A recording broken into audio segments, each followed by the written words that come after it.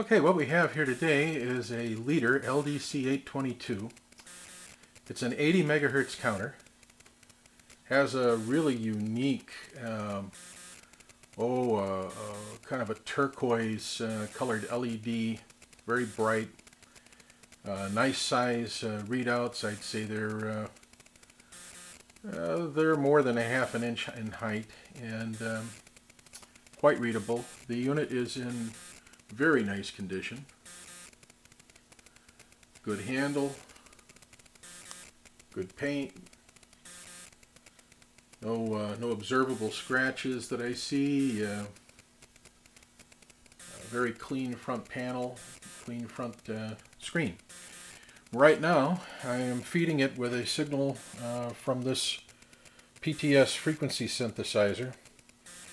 I can synthesize any frequency from 100 kilohertz up to 160 megahertz, and I can do it on decade dials for every digit. So right now I am feeding in a 79,999,999 hertz signal. And as you can see, that's about what we're reading. 79 point, and the rest of them nines. And then plus maybe a digit, it may ring up to 80, but we're bouncing back and forth, which is excellent. It's rated at 80 megahertz, which is what we're at right now. Now, if I was to kick this thing up another 10 megahertz, we see that the frequency drops. But if I take her down just a megahertz or two, like here we are at 87, and we are accurately reading at 87.6. So we're getting 6 or 7 extra megahertz above the rated specification, which is good. You got just a little bit of extra room there. Take her back down again. I can dial in any digit I want, and you can see the response. Go to 0 here. So here we are at 70.9. Take her down to 0.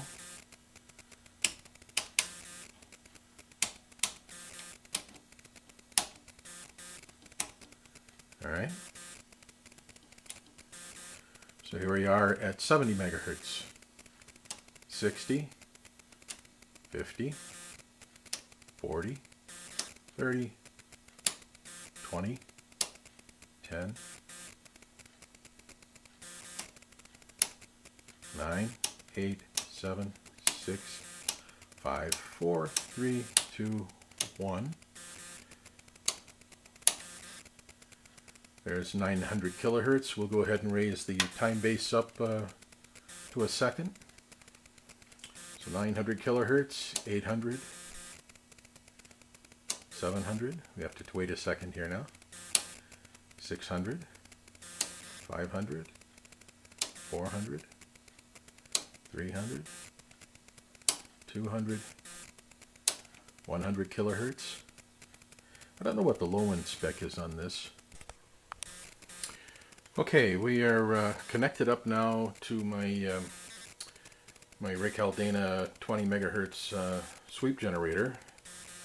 I'm not sweeping right now. I'm using it as an RF generator, but we are feeding in about a 401 kilohertz signal. The reason I'm doing this is because my PTS 160 is only good from 100 kilohertz up. Below 100 kilohertz it's unreliable. So we're using this Recaldana to generate some frequencies that'll take us down below the 100 kilohertz. Right now we're starting off at 400. I'll go ahead and take her down a decade. And we see that we right now are running 39.25. I'll take her down another decade. Okay, 3.97 kilohertz. Another one. 393 hertz. We'll go down one more. Okay, now we're running about 39 hertz. And finally, about 4 hertz, 3.9 probably.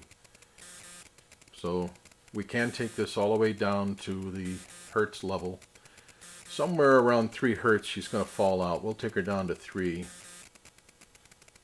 See what happens here. There's 3. And we'll try for 2. There's 2 hertz. And you can see by the dial here that I am down at 2. We'll take her down to 1 hertz and see what happens. And we dropped out. Well, there's 1. 1 hertz. And we are running about 1 hertz. Okay, so the unit is capable of reading all the way down to a hertz, and that's in the frequency state. And the low end, you're probably better off measuring period, because there are more cycles, count cycles in a period. You can take 1 second and break it up into 100,000 counts. And so for a 1 cycle, 1 second period, 100,000 counts, you'll get some nice resolution. We'll take a look at that in a moment. I'll set it up. Okay, we've got ourselves set up to measure period. And right now we're feeding in a signal that's approximately 3 hertz out of our signal generator. And we are reading frequency at the moment on the 10-second time period. And we see that we have 0.0030 kilohertz, so that would be 3.0 hertz. Now, if I go and I put this thing into the period mode,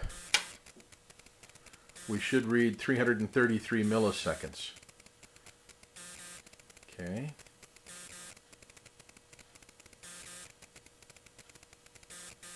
And we're getting 332.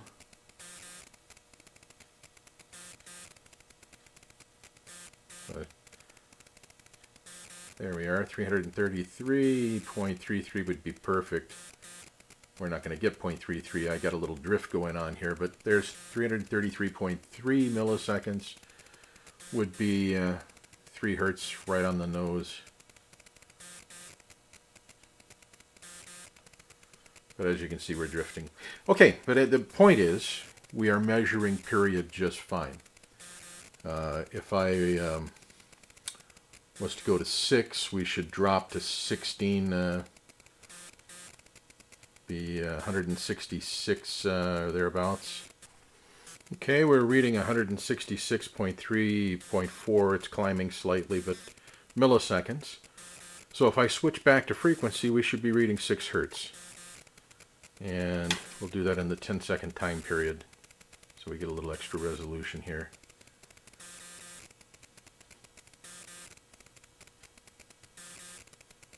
There we are, 0.0060. Exactly as predicted. And we'll go back to the 166 milliseconds. So period is measuring just fine. This is a very nice looking unit. As I said, I really like the ice blue display. It's very interesting, different. Easy to use unit, has a nice handle. I'm going to go ahead and set this down. So as you can see, the handle works just fine. Very attractive unit.